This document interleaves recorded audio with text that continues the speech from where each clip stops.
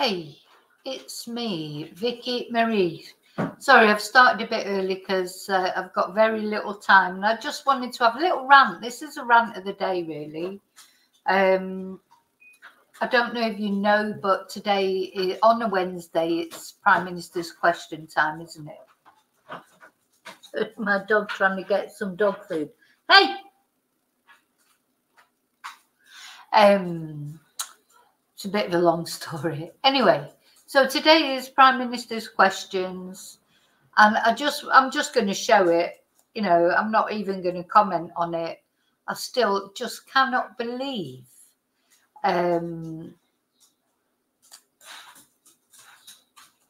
what. Oh gosh, got to find it now. Hang on. It's in Prime Minister's questions. Rishi Sunak had a little bit of a go at Angela Rayner. Now, whatever you think about Angela Rayner, or you don't think about Angela Rayner, or what you think about Rishi Sunak, or you don't think about Rishi Sunak, I think one thing that we do all know is that Rishi Sunak, he's quite rich, isn't he? He's quite rich, you know, like billionaire perhaps, or certainly his wife is. And another thing that we know about Rishi Sunak and his wife is they've been dodging tax over and over again, dodging tax. And then today in Prime Minister's question time, oh, there it is, I found it. He's having a go at Angela Rayner. How dare he, honestly. Right, I'm just going to play it because, as I say, I haven't got much time. I can't get into a debate about it. Some of you probably think Rishi Sunak is fantastic. I don't know. Maybe you hate Angela Rayner or you hate Keir Starmer. But let's just watch this. I was just can't believe.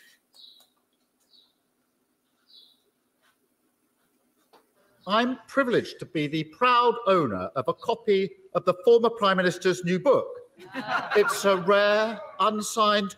Oh, yeah, because in the meantime, Liz Truss, the worst Prime Minister that Britain has ever had, who was Prime Minister for about 30 seconds, she's written a book. Copy. It's the only unsigned copy. It's quite the read. She claims the Tory party's disastrous kamikaze budget that triggered chaos for millions was, her words, the happiest moment of her premiership. Has the Prime Minister met anyone with a mortgage who agrees? So, of course, it was Liz Truss and kamikaze Kwasi Kwarteng that ruined the British economy just literally within a few days of becoming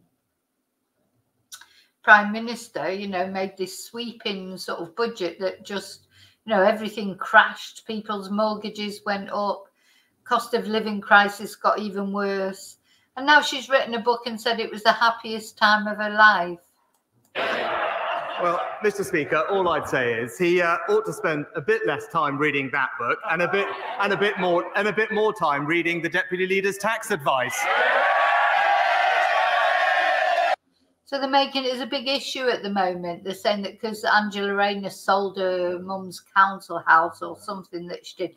Anyway, all the Tories, you know, we're in election year. They're just getting really nasty now, you know, making allegations that aren't true, trying to blacken people's character. It'll get worse as time goes on because they just say things and then later there'll be an inquiry and it'll be, oh, he shouldn't have said this, shouldn't have done that. They're already backtracking a little bit. And there he is having a go at Angela Rayner, who, you know, just came up working class woman. You know, she deserves whatever you think of her. She's come up from, you know, a working class estate. She left school early. She looked after her mum because her mum had was terminally ill. She had children young, like people tend to do on these council estates and things. And she's come through all that and you know, made her own way to be deputy leader of the Labour Party.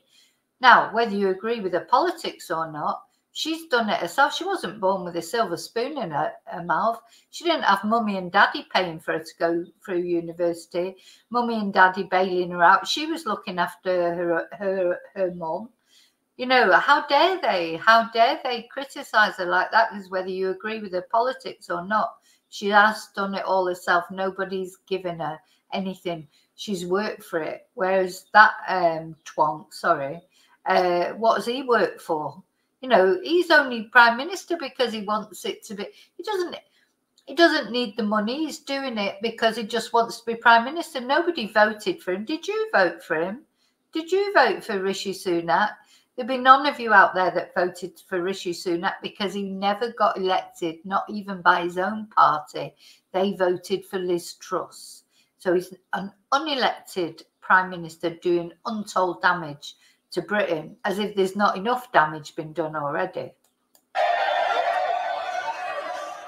Mr. Speaker, we've got a billionaire prime minister and a billionaire prime minister, both of whose families have used schemes to avoid millions of pounds of tax, smearing a working class woman.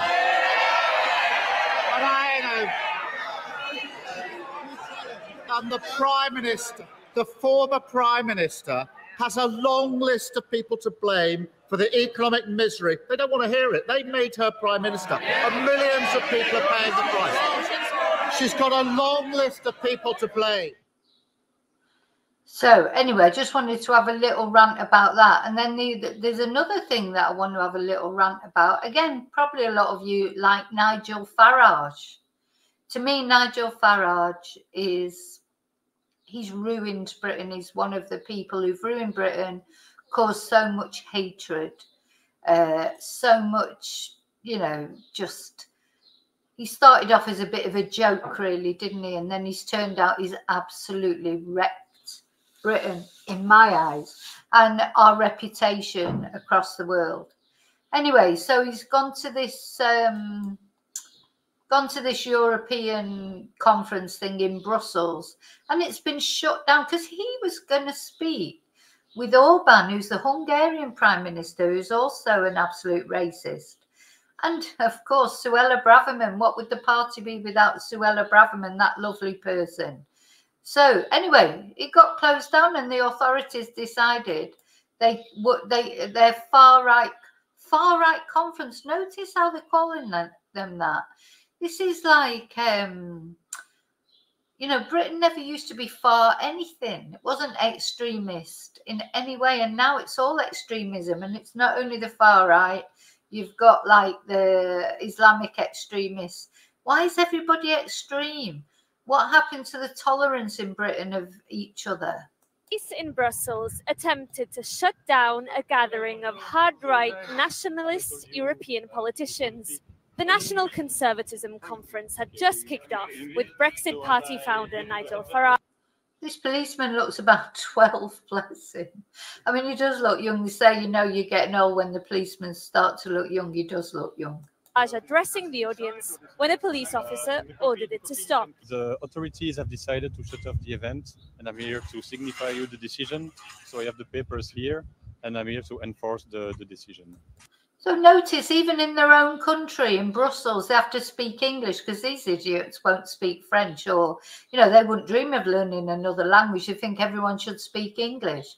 So even, imagine that in Britain, if they expected the police to speak to them in bloody Urdu or French or Spanish or whatever, you know, but of course, you know, Britain's different. Yeah, people should speak in English to us. Now, the only good thing probably about Brexit is that we didn't have to see Nigel Farage ever again in Europe, or Suella Braverman, or any of those horrible, horrible people. So how have they ended up going to Europe? Bugger off, we don't want you in Europe. Stay wherever you live, whatever holes that you inhabit, whatever rocks you come under. We don't want you in Europe.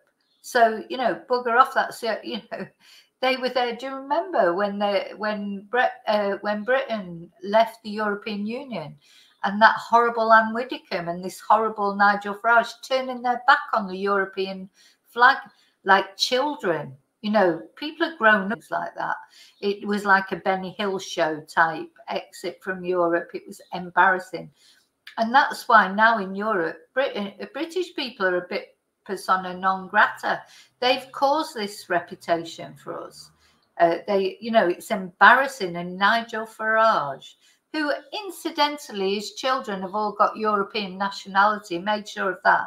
He could go. He could get dual nationality. He'll leave Britain probably in the end and go and live in Europe because he knows it's better to live in Europe than live in Britain. Nobody wants to live in Britain anymore, and you know, because of people like him. And British people who are abroad like me, we have to live with that reputation, which is embarrassing. So it's a decision of the burgomaster, the mayor, to shut off the event. So it is the motivation lies within, and you have different articles that explain that. He should just speak to him in French. He should just speak to him in French and confuse him.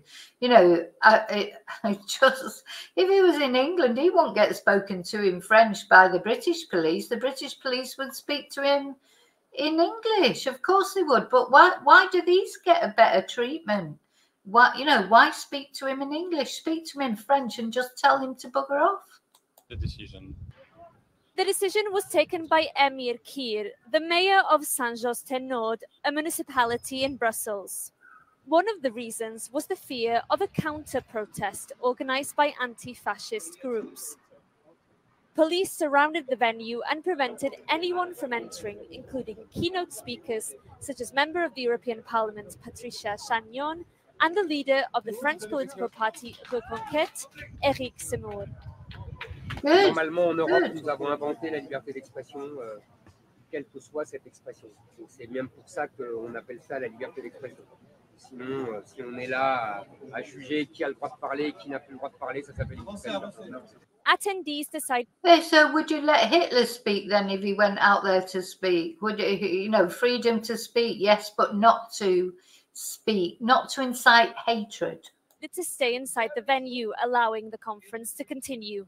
Belgian Prime Minister Alexander De Croo has condemned the police intervention as unacceptable. Hungarian Prime Minister Viktor Orban and former Polish Prime Minister Mateusz Morawiecki, who were both among the speakers, also weighed in with criticism. We were supposed to present our views on some other conference, but this was under such a pressure and still is, under such a censorship type of approach that last time I saw such a censorship was in the communist times. I can tell you. The think tank that organized the event legally challenged the decision, claiming freedom of speech was under attack. The anti-fascist counter-protest that had sparked police intervention took place in the afternoon with less than 100 participants. So that's it. So I just wanted to have a little rant. Some people will agree with me, some people won't agree with me. The funeral of Roberto Cavalli, fashion designer and entrepreneur. Let me just turn that off. I can't stand Nigel Farage. I hate everything he stands for. He just stands for, it's just him and people like him. They've just ruined Britain and British reputation all over Europe. And, you know, what's left for Britain now? What is left for Britain now? Well, hopefully a change of government. Let's hope it makes a difference. But do you know how long it'll take? Even if we have a change of government, how long will it take? You know, 13 years ruining our reputation, ruining our country. How long will it take to get our reputation back and to make the country fit to live in again? I don't know. But anyway, there you go. So, I mean, I'm not talking about translators when you go to police stations. I'm talking about when the police go out to issue, a dispersal order like that. You think the police, when they go to control a protest, they go and speak in all different languages? No, of course they don't. Of course they don't. No, they should have gone to him, just spoke to him in French. They don't even, they hate Europe anyway. Those people, you know, Nigel Farage, he totally disrespected the European Parliament and the European, you know, whatever you think about it, you've got to be a grown-up in politics. What's happened to this Benny Hill politics, you know, where everything's just ridiculous and childish and, you know, respect. Even you can't make people agree with you on what you think in politics, but you can respect people. You don't have to treat people, you know, like they're fools or whatever. Nigel Farage is a horrible person, in my opinion, anyway. And people like him, Suella Braverman. I mean, him and Suella Braverman, they're like a match made in heaven, aren't they? Nasty, horrible people. So, you know, well, Bridget, you say it'll never be as it was, but, well, it won't, not in my lifetime, it won't. I always used to think, oh, God, you know, my hopes are with the young people, but now I'm not sure now because young people seem to be doing all these terrible things. It's just like everything's, sorry, I'm ranting on, I'm getting it. I should be, but on the positive side, I think there will be a different government this year. I just feel it can't get any worse, but maybe I'm wrong. But I'll tell you what, if it does get worse, that's it. I'm changing my passport and I'm going to become Spanish because I've hung on to my British passport. I could become Spanish. I've lived here long enough, but I've hung on to my British passport because I am British, you know, and I've always felt proud of being British until the last few years. And so I've hung on to my British passport. But if I couldn't take it, you know, if it's going to go on again, I'm definitely going to swap it over. Definitely. Oh, okay. I think that's my rant over. I didn't rant as much as I thought I was going to rant, actually. But I will be back later. I've got a premiere going out soon. And also tonight I'll be up with an update on the Sydney situation. There is no update on the Samantha Murphy case, as far as I know, or not, maybe today in Australia, something else will happen. I have got a premiere going out about Madeleine Soto, but it's not really an update of the case. Nothing's happened, just some information. So anyway, sorry, coming on and having a little rant and what have you, but I've been trying to stay away from politics because British politics, just because it is election year. I'm just counting down the time till the government goes, till this government goes. But I know that coming up to the election, there's going to be some really nasty, you know, it's going to be a battle, isn't it? It's going to be a bum fight. So there's going to be things that are going to wind me up, I suppose. You're working tonight, Bridget. I hope you're busy. I hope everything's going well in your bar and everything. Where are we? We're in April. Is that a good time of the year? Now the nicer weather's coming. Well, it's supposed to be. Hopefully you'll be busy at work. But anyway, thank you to all of you watching me have a rant. And I would just want to say I feel a little bit sorry for Jurgis, who's tuned in from Melbourne, Australia. He's probably thinking, oh my God, what's this woman ranting on about?